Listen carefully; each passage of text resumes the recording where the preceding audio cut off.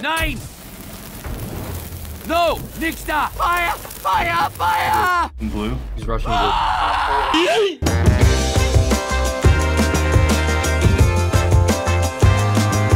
So dudes, welcome to another Operator How-To. Today we're going to take a look at Bandit, Team Rainbow's resident German crackhead. Bandit is a 3-speed roaming defender legacy operator.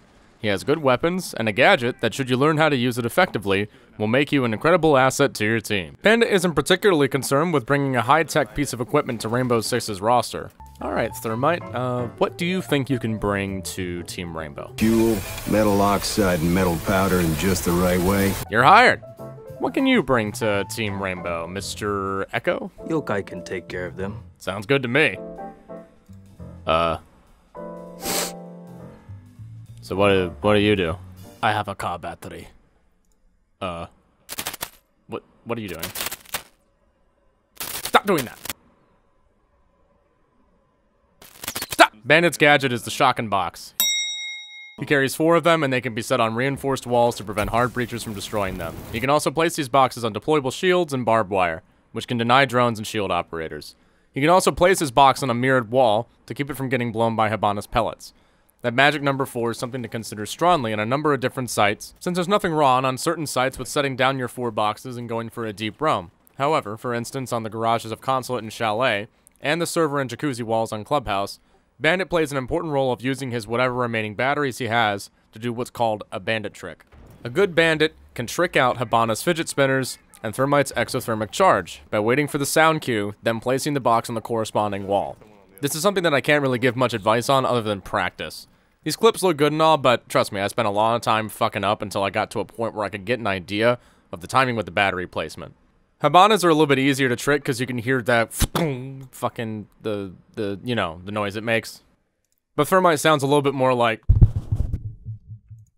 If you hear the latter, get your battery down on the right wall ASAP, because once the sparks start flying, you're gambling with that thing blowing up in your face. If they go any further past halfway down, back off and prep a nitro maybe to counter a quick peek if you have a nitro. Bandit tricking is just one of those things you're only going to get down if you practice. Maybe get a friend in a custom game and just hash it out until you're really confident that you got it. Bandit is a very good roamer, but his ability to trick out Thermite's charges is what's going to elevate your play in ranked. You can also blow out the walls a little bit before you reinforce them, and that'll make it just a little bit easier to hear. If you listen hard enough, you don't necessarily need it, but it's not going to take that much effort for you to do that, so why not do it? Just get your buddy with a shotgun to help out. In competitive, though, there are plenty of counters a smart team can do to get rid of you. The most obvious is probably Capital. There's not much you can do about that other than having a roamer harass with C4 or runouts. Which you can do, by the way. Hey, left side of the garage door. You will be detected if you remain in this area. The fuck? Fall back. As for grenades, Jaeger is probably Bandit's best friend. Keep an eye out for Twitch drones, too. 10 seconds.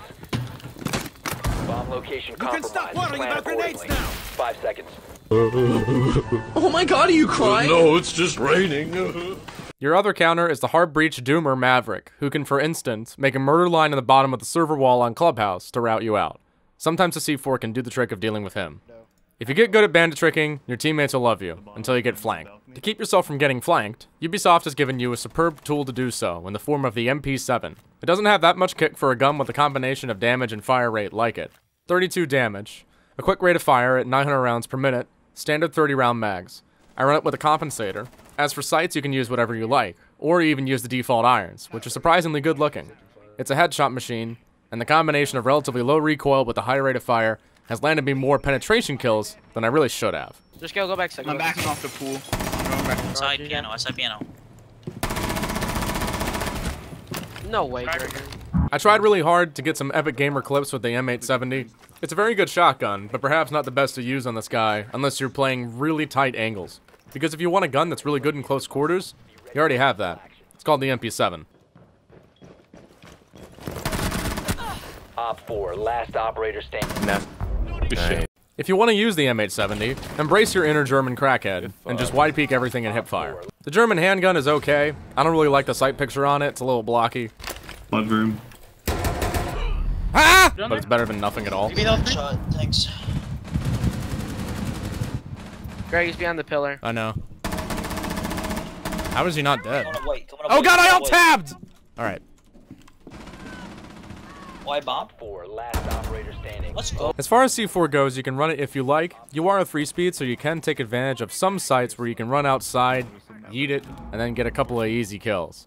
Bandit's a very good operator with something for everybody. If you like playing anchor, he honestly does a good job of playing in either a roaming or a pinch anchor if he needs to be one. If the walls get blown up, he can double back and focus on defending the site. Gunners will like his ability to move across the map very quickly and his good gun, and if you like anchoring, I think you should definitely consider trying him out because you're probably going to spend a little bit more time inside the site than you will your fellow roamers. I think Bandit's a great operator to lick your chops on until you unlock some other ones. And that's all you need to know about Drugs. David, I need help. I need help. They have a blick that ate all their shots. What is it? How come Anthony's able to run through that? Anthony, I hate you so much. Operation Embra Rise is finally upon us. Next operator how-to is going to be on Yaboyo Goyo with the Fiery Deployo. And then Mikasa from Attack on Titan will come up soon after that. But who should I review next? Vote on my Twitter, link in the descripciones. Also, a lot of these clips came from Twitch, so check out my Twitch channel. Deuces.